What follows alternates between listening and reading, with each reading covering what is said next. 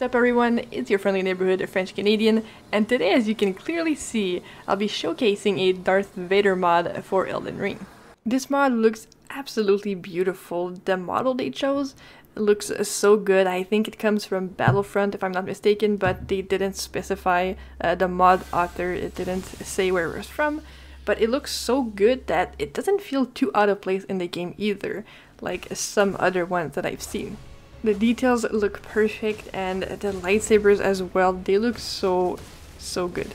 So if you wanted this mod for yourself and install it on your game, just be aware that you can break your game, you can get banned, but as long as you follow all the steps and you watch videos to ensure that it doesn't happen, then you will be perfectly fine. It's like modding any other game. And it's relatively easy to install as well, so once you understand the risks and you want to mod your game, then you head on over to nexusmods.com. You need to make an account to be able to download mods, but it's pretty easy and straightforward from there. I will put the links for both of the lightsabers, the regular one as well as the double-bladed lightsaber, and of course Darth Vader's entire costume or armor. There's also plenty of different colors, literally every color of lightsaber you can think of, they have it, so you can really customize your character to look how you want. Specifically if you don't want to use like this Darth Vader costume and you just want to make a Jedi maybe or something like that, then you definitely can do that as well with this mod. And if you're looking for a Jedi or a Sith build to do so, then I have both of those on my channel. They're full guides where I show you exactly where to get everything you need to make the build. Overall, it's really fun, and it's nice that it changes things up in the game. You know, we're used to all the regular armors we have. It's been a while since the game's out, so it's really nice to shake things up and have some new armor to play with and to play around with in the game, especially if you want to like roleplay a certain character and you don't have the armor or the weapons that necessarily fit with that character from the items we have with the base game, which is why I freaking adore mods. So I hope you enjoyed this little showcase of my Darth Vader.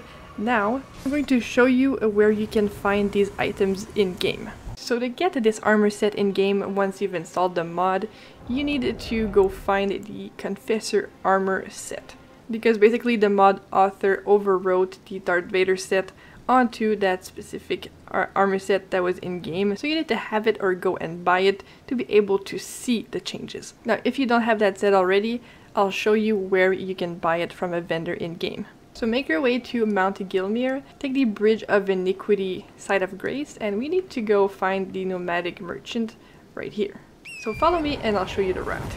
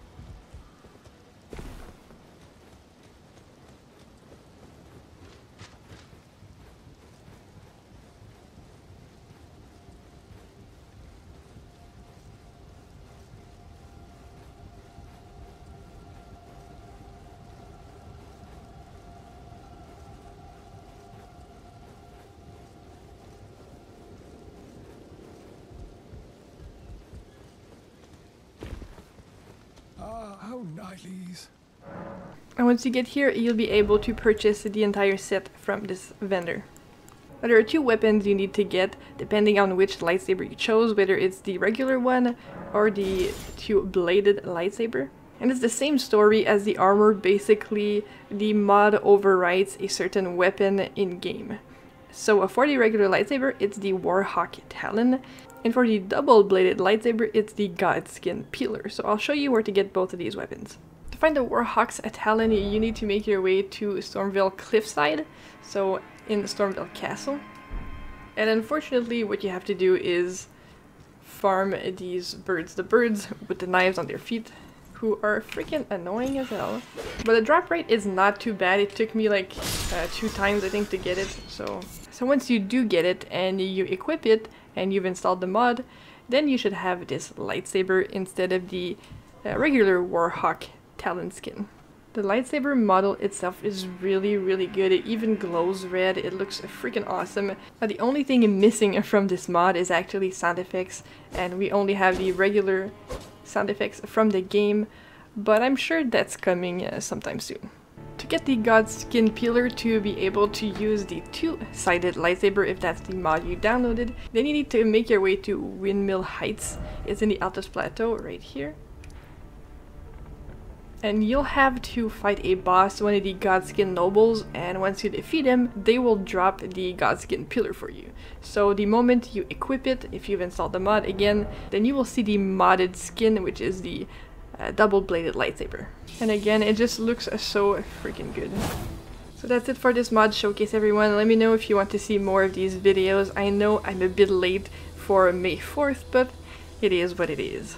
So have yourself a wonderful day, everyone, and I'll see you all very soon.